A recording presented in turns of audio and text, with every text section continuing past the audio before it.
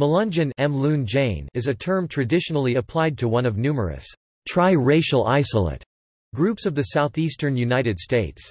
Historically, Melungeons were associated with the Cumberland Gap area of central Appalachia, which includes portions of East Tennessee, southwest Virginia, and eastern Kentucky. Tri-racial describes populations thought to be of mixed European, African and Native American ancestry. Although there is no consensus on how many such groups exist, estimates range as high as 200. According to the Tennessee Encyclopedia of History and Culture, in his 1950 dissertation, cultural geographer Edward Price proposed that Melungeons were families descended from free people of color who were likely of both European and African ancestry and mixed-race unions between persons of African ancestry and Native Americans in colonial Virginia, whose territory included the modern-day states of Kentucky and West Virginia.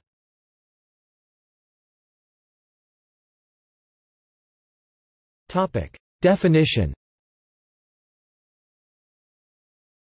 The ancestry and identity of Melungeons has been a highly controversial subject. Secondary sources disagree as to their ethnic, linguistic, cultural, and geographic origins and identity, as they are of mixed racial ancestry.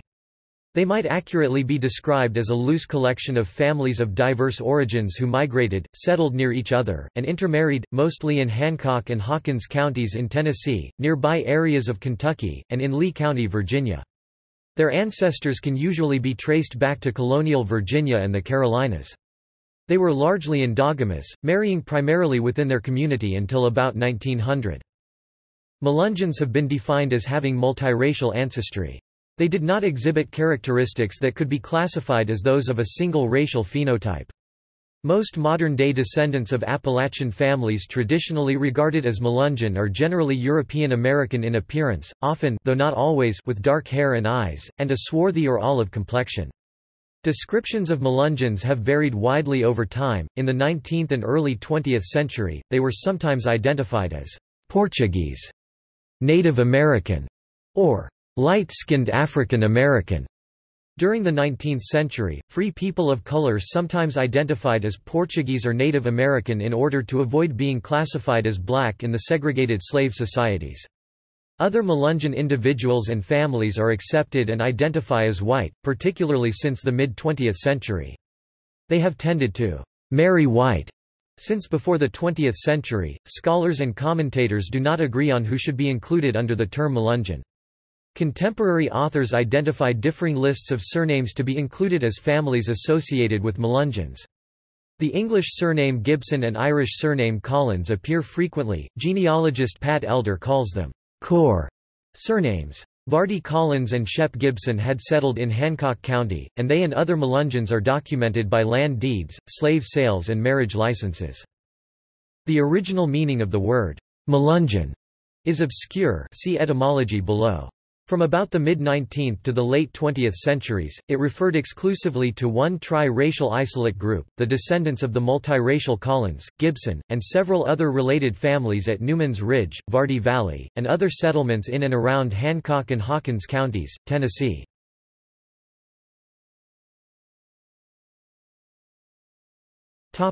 Origins.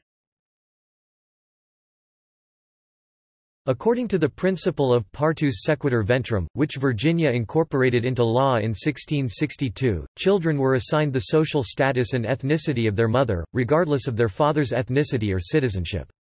This meant the children of African slave mothers were born into slavery. But it also meant the children of free white or mulatto women, even if fathered by enslaved African men, were born free. The free descendants of such unions formed many of the oldest free families of color. Early colonial Virginia was very much a melting pot of peoples, and some of these early multiracial families were ancestors of the later Melungeons. Each family line has to be traced separately. Over the generations, most individuals of the group called Melungeon were persons of mixed European and African descent, whose ancestors had been free in colonial Virginia. Edward Price's dissertation on mixed blood populations of the eastern United States as to origins, localizations, and persistence 1950 stated that children of European and free black unions had intermarried with persons of Native American ancestry. These conclusions have been largely upheld in subsequent scholarly and genealogical studies. In 1894, the U.S. Department of the Interior, in its Report of Indians Taxed and Not Taxed, noted that the Melungeons in Hawkins County claim to be Cherokee of mixed blood. The term Melungeon has since sometimes been applied as a catch-all phrase for a number of groups of mixed-race ancestry. In 2012, the genealogist Roberta Estes and her fellow researchers reported that the Melungeon lines likely originated in the unions of black and white indentured servants living in Virginia in the mid-1600s before slavery became widespread. They concluded that as laws were put in place to prevent the mixing of races, the family groups could only intermarry with each other. They migrated together from western Virginia through the Piedmont frontier of North Carolina, before settling primarily in the mountains of East Tennessee.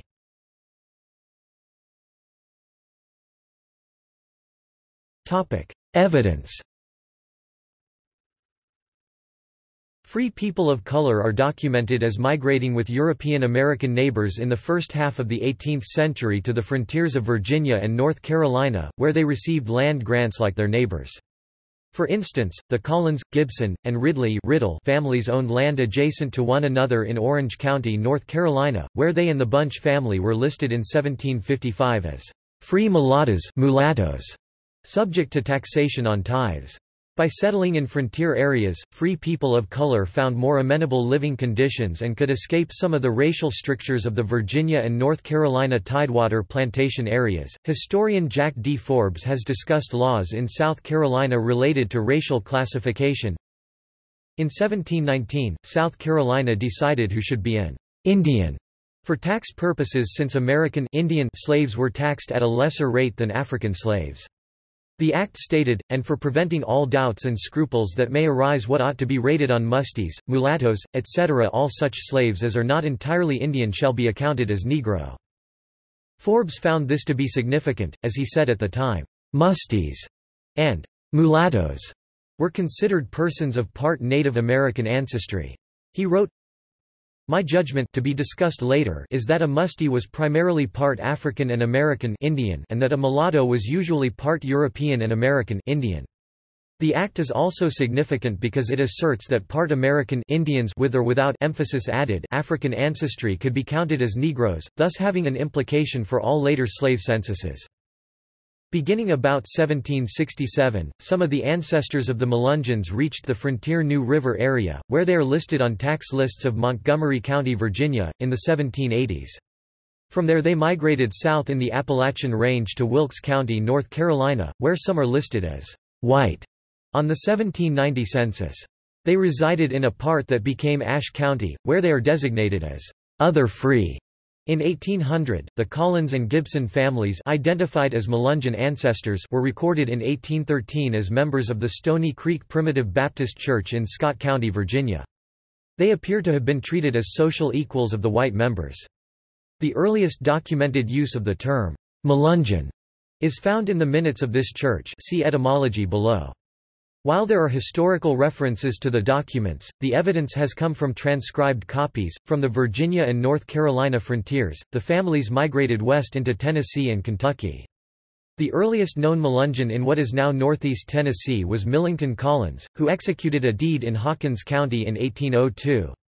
However, there is some evidence that Vardy Collins and Shep Gibson had settled in Hawkins, what is now Hancock County, by 1790. Several Collins and Gibson households were listed in Floyd County, Kentucky in the 1820 census, where they were classified as free persons of color. On the 1830 censuses of Hawkins and neighboring Granger County, Tennessee, the Collins and Gibson families are listed as free colored. Melungeons were residents of the part of Hawkins that in 1844 was organized as Hancock County. By 1830, the Melungeon community in Hawkins County numbered 330 people in 55 families. In adjoining Granger County, there were 130 people in 24 families. Because of them, Hawkins County had more free-colored persons in the 1830 census than any other county in Tennessee except Davidson, which includes Nashville, and more free-colored families named Collins than any other county in the United States. Melungeon families have also been traced in Ashe County in northwestern North Carolina. Contemporary accounts documented that Melungeon ancestors were considered to be mixed race by appearance. During the 18th and early 19th centuries, census enumerators classified them as mulatto. other free, or as free persons of color. Sometimes they were listed as white, sometimes as black or Negro, but almost never as Indian. One family described as Indian was the Ridley-Riddle family, noted as such on a 1767 Pittsylvania County, Virginia, tax list. They had been designated as mulattoes in an earlier record of 1755. Estes et al., in their 2012 summary of the Melungeon core DNA testing program, stated that the Riddle family is the only Melungeon participant with historical records identifying them as having Native American origins, although their DNA is European. Only the Sizemore family is stated to have had Native American DNA. The court record of Jacob Perkins versus John White (1858) in Johnson County, Tennessee, provides definitions of the time related to race and free people of color. At the time, as in Virginia, if a free person was mostly white, 1/8 or less black, he was considered legally white and a citizen of the state. Persons that are known and recognized by the Constitution and laws of Tennessee, as free persons of color are those who by the Act of 1794 Section 32 are taken and deemed to be capable in law to be certified in any case what is in, except against each other or in the language of the statute. All Negroes, Indians, mulattoes, and all persons of mixed blood descended from Negro or Indian ancestors to the third generation inclusive, though one ancestor of each generation may have been a white person, white bond or free. That if the great-grandfather of plaintiff was an Indian or Negro and he is descended on the mother's side from a white woman, without any further Negro or Indian blood than such as he derived on the father's side, then the plaintiff is not of mixed blood, or within the third generation inclusive, in other words that if the plaintiff has not in his veins more than 1/8 of Negro or Indian blood, he is a citizen of this state and it would be slanderous to call him a Negro. During the 19th century, due to their intermarriage with white families, Melungeon surnamed families began to be classified as white on census records with increasing frequency. In 1935, a Nevada newspaper anecdotally described Melungeons as mulattoes with straight hair.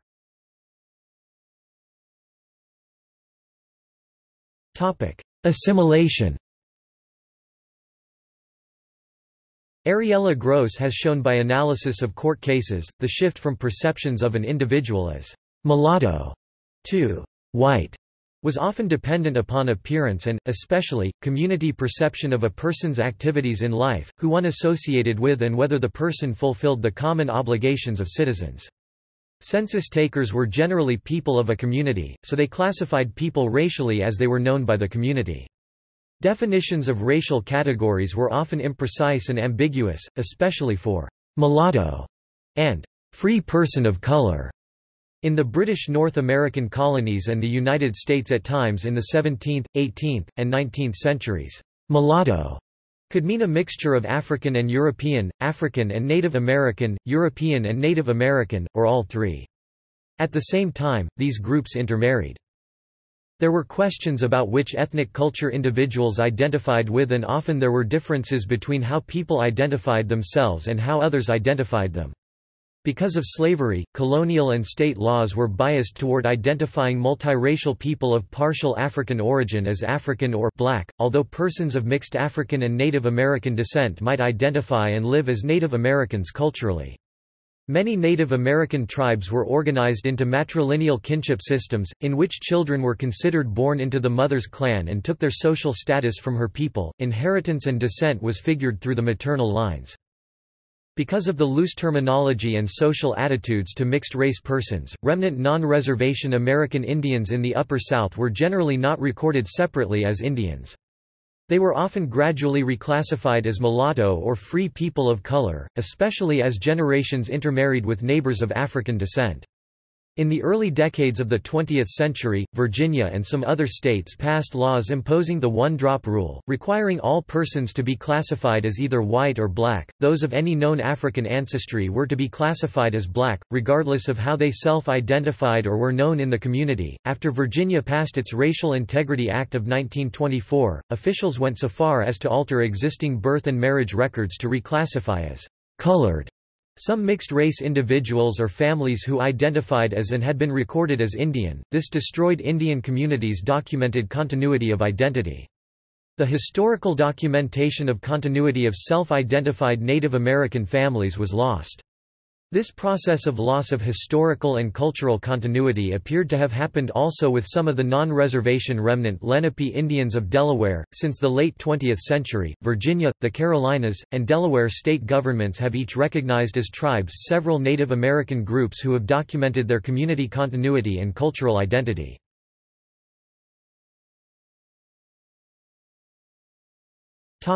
Acceptance. The families known as Melungeons in the 19th century were generally well integrated into the communities in which they lived, though they may still have been affected by racism. Records show that on the whole they enjoyed the same rights as whites. For example, they held property, voted, and served in the army. Some, such as the Gibsons, owned slaves as early as the 18th century.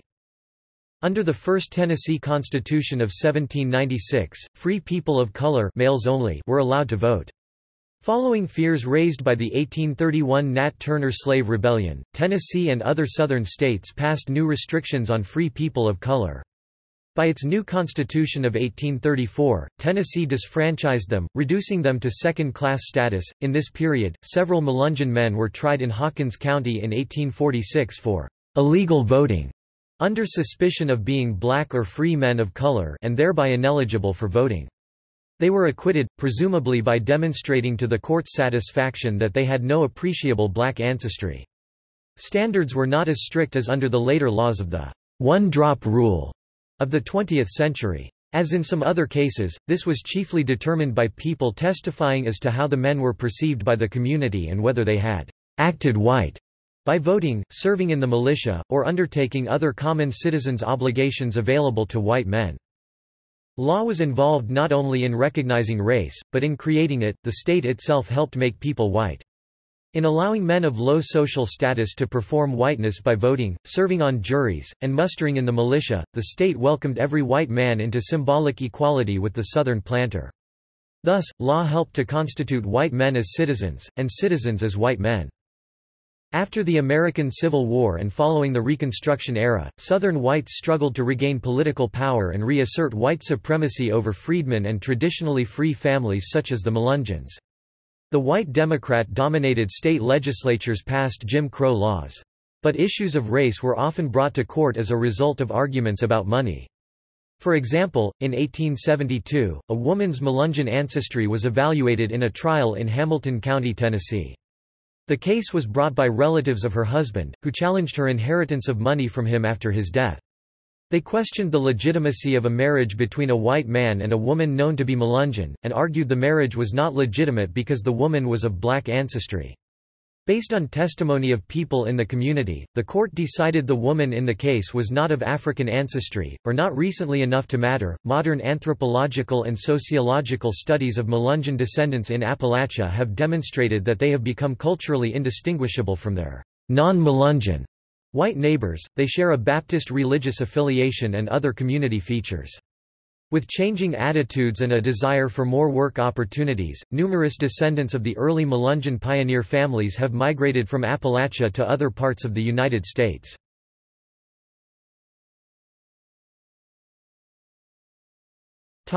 Legends. In spite of being culturally and linguistically similar to their European neighbors, these multi-racial families were of a sufficiently different physical appearance to provoke speculation as to their identity and origins. In the first half of the 19th century, the pejorative term, Melungeon, began to be applied to these families by local white European American neighbors. Local knowledge or myths soon began to arise about these people who lived in the hills of eastern Tennessee.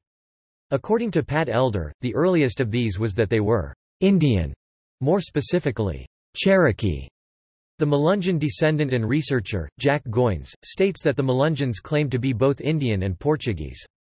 An example was Spanish Peggy Gibson, wife of Vardy Collins. A few ancestors may have been of mixed Iberian Spanish and/or Portuguese and African origin. Historian Ira Berlin has noted that some early slaves and free blacks of the charter generation in the colonies were Atlantic Creoles, mixed-race descendants of Iberian workers and African women in slave ports in Africa. Their male descendants grew up bilingual and accompanied Europeans as workers or slaves.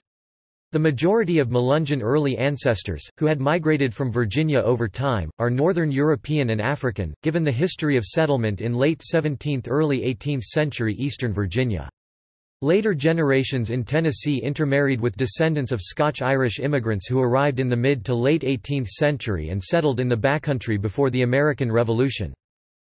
Given historical evidence of Native American settlement patterns, Cherokee Nation descent is highly unlikely for the original Melungeon ancestral families, who were formed during the colonial era in the Virginia Tidewater areas, which were not Cherokee territory. Some of their descendants may have later intermarried with isolated individuals of Cherokee or other Native American ancestry in East Tennessee. Melungeons in Graysville, Tennessee claimed Cherokee ancestors. Anthropologist E. Raymond Evans wrote 1979 regarding these claims, "In Graysville, the Melungeons strongly deny their black heritage and explain their genetic differences by claiming to have had Cherokee grandmothers. Many of the local whites also claim Cherokee ancestry and appear to accept the Melungeon claim."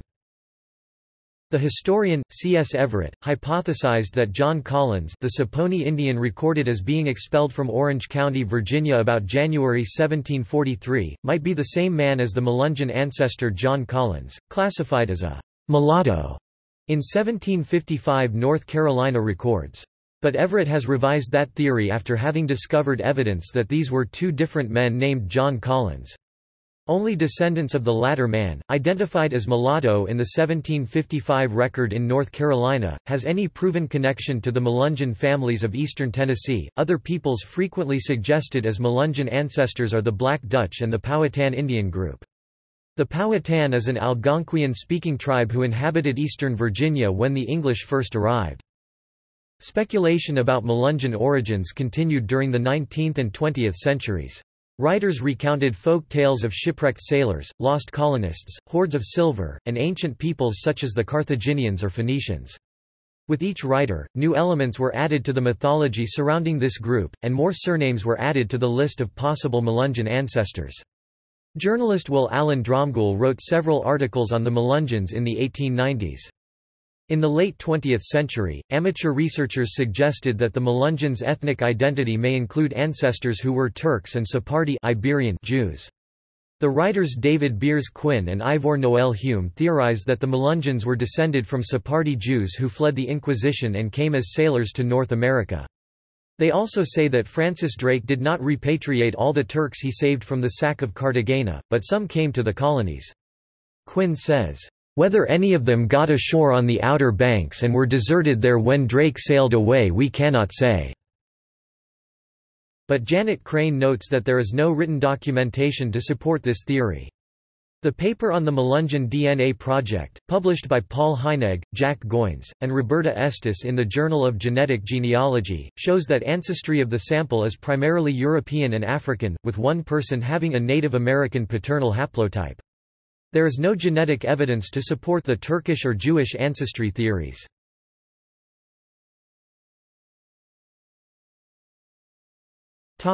Etymology.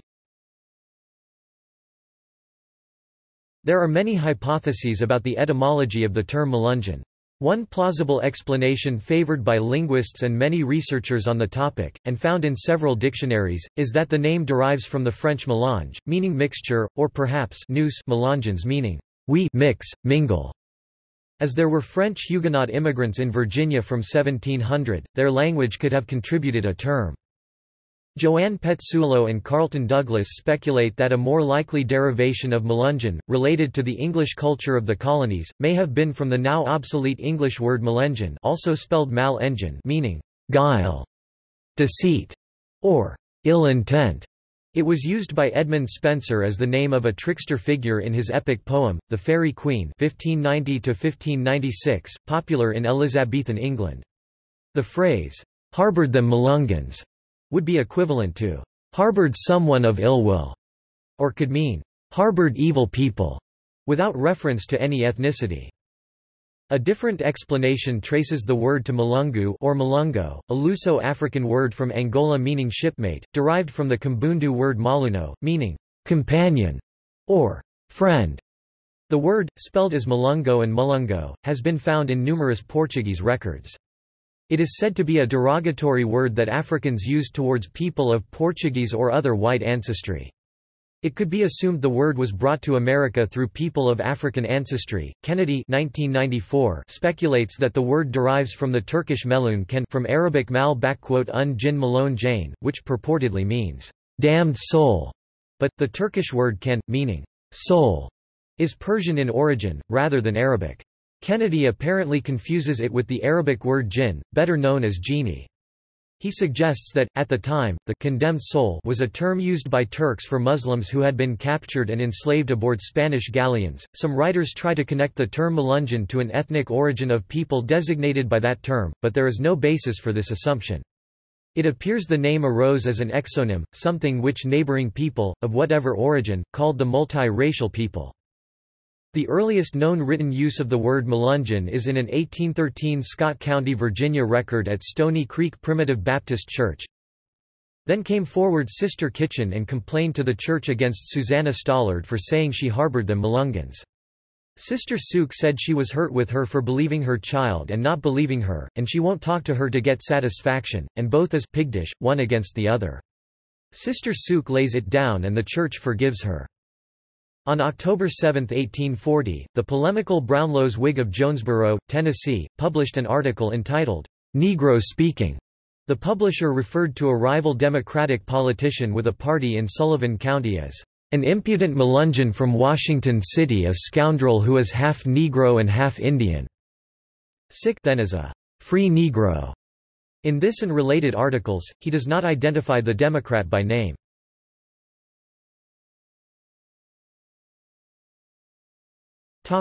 Modern identity. The term Melungeon was traditionally considered an insult, a label applied to Appalachian whites who were by appearance or reputation of mixed-race ancestry, though who were not clearly either black or Indian. In southwest Virginia, the term ramp was similarly applied to people of mixed race. This term has never shed its pejorative character. In December 1943, Virginia State Registrar of Vital Statistics, Walter Ashby Plecker, sent county officials a letter warning against colored families trying to pass as white or Indian, in violation of the Racial Integrity Act of 1924 and mentioned by county-specific surnames, including Lee, Smith and Wise, Collins, Gibson, Geepson, Moore, Goins, Ramsey, Delph, Bunch, Freeman, Mize, Barlow, Bolden, Bolin, Mullins, Hawkins, chiefly Tennessee Melungeons.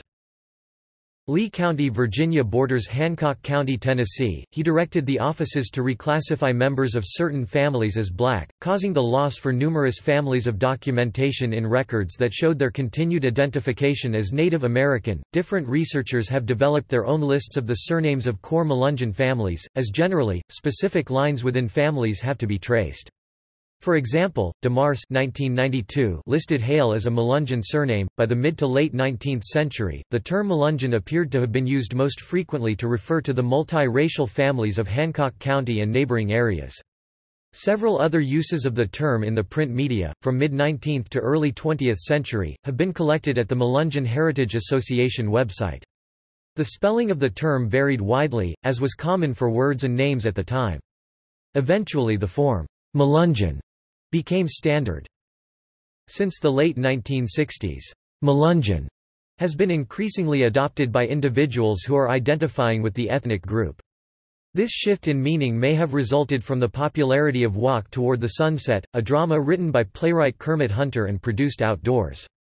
The play was first presented in 1969 in Sneedville, the county seat of Hancock County. Making no claim to historical accuracy, Hunter portrayed the Melungeons as indigenous people of uncertain race who were mistakenly perceived as black by neighboring white settlers. As the drama portrayed Melungeons in a positive, romantic light, many individuals began for the first time to self-identify by that term. Hunter intended for his drama, "to improve the socio-economic climate" of Hancock County, and to "lift the Melungeon name from shame to the Hall of Fame." The play helped revive interest in the history of Melungeons. The civil rights movement and social changes of the 1960s further contributed to wider acceptance of members of the group. Research in social history and genealogy has documented new facts about people identified as Melungeons. Since the mid-1990s, popular interest in the Melungeons has grown tremendously, although many have left the area of historical concentration. Writer Bill Bryson devoted a chapter to them in his The Lost Continent 1989. N. Brent Kennedy, a non-specialist, wrote a book on his claimed Melungeon roots, The Melungeons, The Resurrection of a Proud People 1994. With the advent of the Internet, many people are researching family history and the number of people self-identifying as having Melungeon heritage has increased rapidly, according to Kennedy.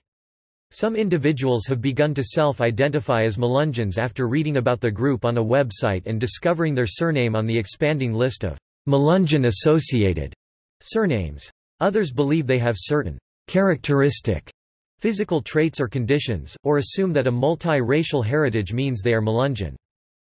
For example, some Melungeons are allegedly identifiable by shovel-shaped incisors, a dental feature more commonly found among, but not restricted to, Native Americans and Northeast Asians.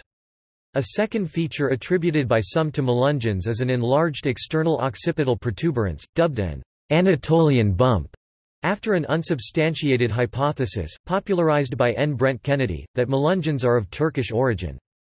Academic historians have not found any evidence for this thesis, nor is it supported by results from the Melungeon DNA project, which shows an overwhelming Northern European and African ancestry of the Melungeon lines. Internet sites promote the anecdotal claim that Melungeons are more prone to certain diseases, such as sarcoidosis or familial Mediterranean fever. Academic medical centers have noted that neither of the diseases is confined to a single population. Kennedy's claims of ancestral connections to this group have been disputed. The professional genealogist and historian, Virginia E. DeMars, reviewed his 1994 book, and found that Kennedy's documentation of his Melungeon ancestry was seriously flawed. He had a very indistinct definition of Melungeons, although the group had already been extensively studied by other researchers.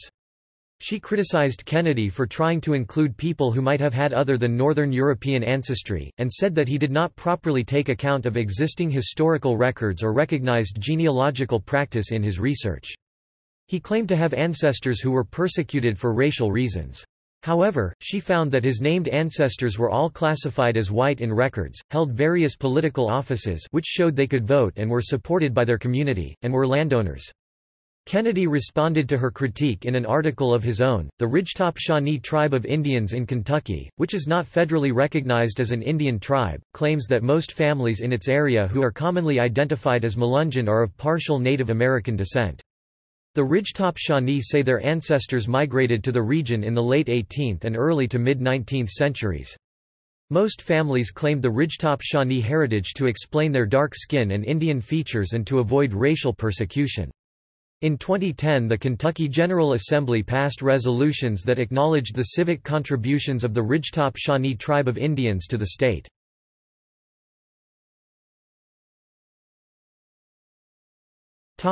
Similar groups. The following are other multi-racial groups that at one time were classified as tri-racial isolates. Some identify as Native American and have received state recognition, as have 6 tribes in Virginia. Delaware Nanticoke Moors and in Maryland Nanticoke groups in Delaware and New Jersey where they are intermarried with Lenape have received state recognition. Most had left the area in the late 18th and 19th centuries. Florida Dominicers of Holmes County in the Florida Panhandle Indianaban Ishmael tribe, pejoratively called grasshopper gypsies, Louisiana Redbones, and in Texas, Maryland Piscataway Indian Nation, formerly also known as Wesorts, one of 3 Piscataway-related groups recognized as Native American tribes by the state New Jersey and New York. Ramapo Mountain Indians, aka Jackson Whites, of the Ramapo Mountains, recognized by both New Jersey and New York as Native Americans. North Carolina Corey or Faircloth Indians of Carteret County. Haliwa Saponi, recognized by the state as Native American. Lumbee, recognized by the state as Native American. Person County Indians, aka Cubans and Portuguese, Ohio Carmel Indians of Highland County. South Carolina Redbones (NB), distinct from the Gulf states Redbones. Turks. Brass Ankles Virginia Monacan Indians, aka Issues, Of Amherst and Rockingham counties, recognized by state of Virginia as Native American West Virginia Chestnut Ridge people of Barber County, also known as males or, pejoratively, Guineas. Each of these groupings of multiracial populations has a particular history. There is evidence for connections between some of them, going back to common ancestry in colonial Virginia. For example, the Goins surname group in eastern Tennessee has long been identified as Melungeon. The surname Goins is also found among the Lumbee of southern North Carolina, a multi-racial group that has been recognized by the state as a Native American tribe. In most cases, the multi-racial families have to be traced through specific branches and lines, as not all descendants were considered to be among Melungeons or other groups.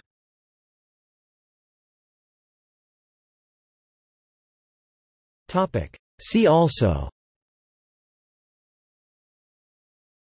Melungeon DNA Project, List of topics related to the African diaspora, Vardy Community School, Black Indians, State-recognized tribes in the United States.